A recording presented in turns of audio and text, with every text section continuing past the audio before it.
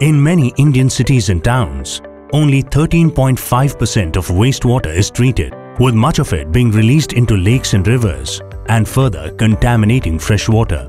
This has serious consequences for marine life, biodiversity, and the health of the urban poor and villagers.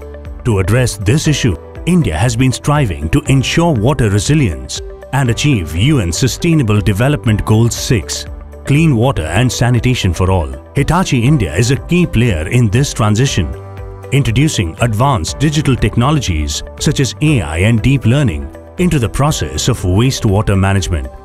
AI enables sustainable wastewater management plants to detect bacteria and fungi in incoming water, predict machine issues, and forecast wastewater effluent quality.